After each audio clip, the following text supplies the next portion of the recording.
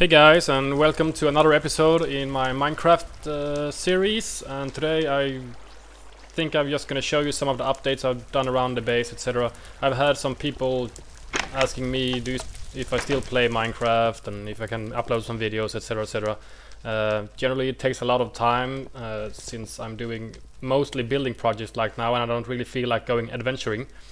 But I think I showed you this last time that I replaced all the flooring in my base, underground base, with half steps instead because it looks better, etc. So I don't think there's any need for me to show you all of that. The whole basement is fixed basically as well. So I'll just go to I've done a few fixes here and there. Worked a bit on my water elevator and some of them on top there, and clearing more ground, and lots of terraforming has been going on. But the two major projects I'm working on, which I will show you soon, are on top of this tower here, or one of the projects are up here. So you can remember this glass bridge that I made, which goes all the way over to where the water elevator stops on the top there with the plateau. I have cleared some ground there and it's all flat now, and added half steps as flooring. And I'm gonna build some form of a building here. I'm not sure what though. I've had a few suggestions, we'll see what happens. But here's another bridge now. And I really like half steps, as you can see. Half steps and wood and fencing as the bridges here out to my floating islands. Some people have been asking me if I could build a floating city or floating islands, etc. So I gave it a shot, and this is pretty much what I came up with. So I imported grass all the way from down here on the bottom and made a staircase of dirt all the way up here to the tops, and let the grass replicate itself all the way up here, and that took a shitload of time. It took maybe 10 in-game days and nights or so. This is my lava pillar, which gives a lot of light. I'm gonna try to use as much natural light as possible, like these pillars here. That's not torches. And lava as lighting instead of just spamming torches everywhere, which I've been doing lately, to just light up the areas I've been working on. As even when I build, etc., I don't switch down the difficulty to peaceful. I still always play on hard. And here's another of my floating islands, also with this bridge built the same way, wooden planks, half steps and fencing. And I made a little farm up here with some water and some other stuff, half steps for the flooring. And here you can see my burning bridge thing that goes over to where my spawn point is now. And there's the skull statue and the roller coaster and the plateau and the beach is down there and everything. So basically there's water underneath here, underneath all the crops. There's water which are flowing down from this well and from this well here. So yeah, I've made 3 islands so far before I got bored with it. It takes a lot of work making them as I've done them. It doesn't take super much work, but it's kind of tedious and kind of boring. So this is the little enchanted fountain of youth thing. I don't know what I was thinking. I just wanted to plant trees up here on the flying islands, and it got kind of cool actually. I was thinking about making a lava pillar here as well, but with water instead. But I didn't really want to mess up all the leaves and everything from the trees and having to move them, so I just ended up making a well instead. And we can actually, this well is also a shortcut down to the ground, as I removed the little staircase of dirt that I made to get the grass up here. Otherwise I would have been using this to go up and down instead of going into my base and go up the tower and going over the bridge. I just ran up and down there. But I removed that now since the grass is up here. As you can see, there's grass on this island as well. Basically all I did was I used dirt, connected it to this grass and built it all over the bridge, and connected it to this island so the grass would grow, which also took a few in-game days. I'm not sure how long time it took, but it's kinda annoying because it just randomly grows as it feels like it. But yeah, let's go down the quick route here through my little well there. Basically what I've done, the second project is this. Let me get down here. As you can see, the islands here You can see underneath it's like an upside down pyramid or whatever. I've added all that dirt to make it look like it's a chunk of dirt that basically, you know, floats in the middle of sky, connected with bridges, of course. And you can see the lava pillar, which was on the first island. The lava goes all the way down here to this little fountain or holding tank, and the water from the well goes the same way.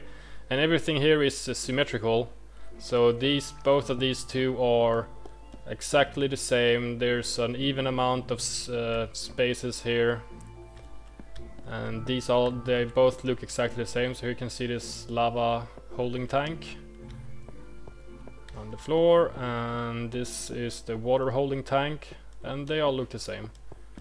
It's 2 glass, 3 glass up, and 1.5 steps around, and 3 wood around, same on the other side. And then there's some half steps and some patterns that I've done. I thought about just making it all half steps first, but it takes a lot of resources first off, and second off it gets kinda stale when everything is half steps, since the walls are mostly half steps.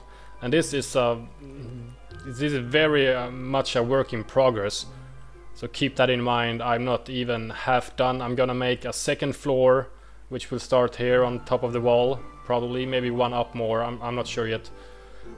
Start a second floor and add also some form of a pyramid roof, maybe. I'll see what I end up doing with it, but it's all gonna be half steps and glass and wood and planks. That's the plan, at least. So you can see I cleared all this ground underneath. It's not hollow, it's all dirt. I terraformed everything, and I've added one of the glass walls here, which is just opposite to this one on top of the entrance door. And through this glass you can see my water tower out here.